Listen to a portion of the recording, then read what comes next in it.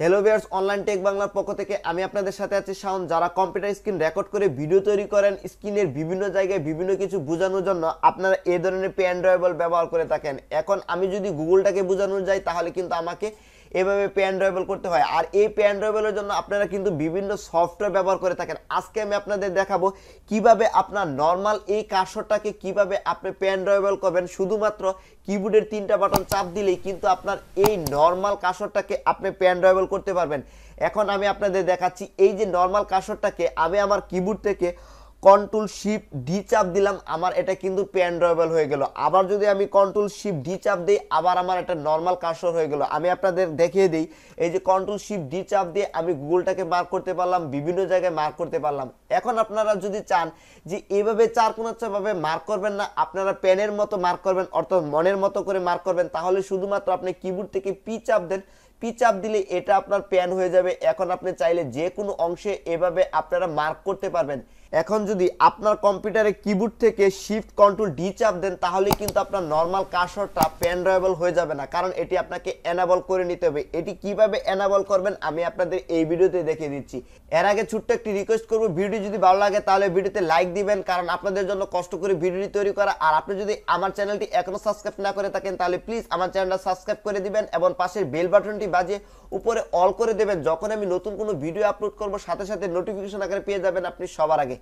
এখন আপনি যদি নর্মাল কার্সর থেকে পেন ড্রাইভারের সুবিধা নিতে চান, তাহলে আপনি স্ক্রিন রেকর্ড করার সময় অবশ্যই আপনাকে ক্যামতাসিয়া সফটওয়্যার ব্যবহার করতে হবে।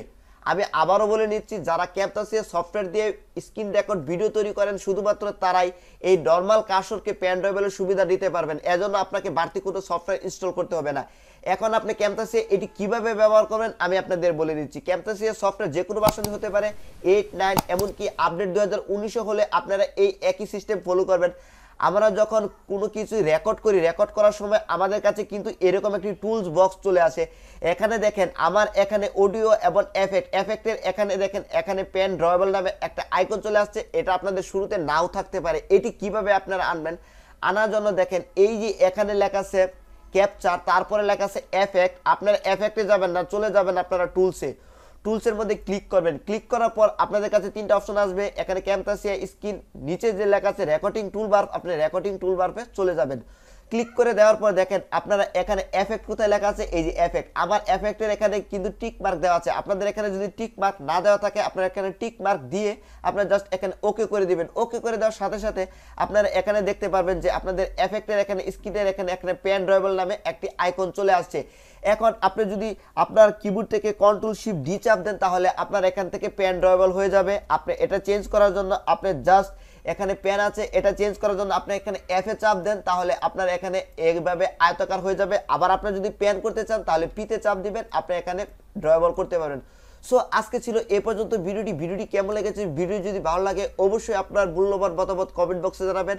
আর ক্যামতাসিয়া নিয়ে আপনি আর কোন ধরনের ভিডিও চান অবশ্যই আমার কমেন্টের নিচে জানাবেন। আমি আপনাদের সেই ধরনের ভিডিও নিয়ে পরবর্তী ভিডিও বানানোর জন্য চেষ্টা করব। এ পর্যন্ত ভিডিওটি দেখার জন্য আপনাকে অসংখ্য ধন্যবাদ।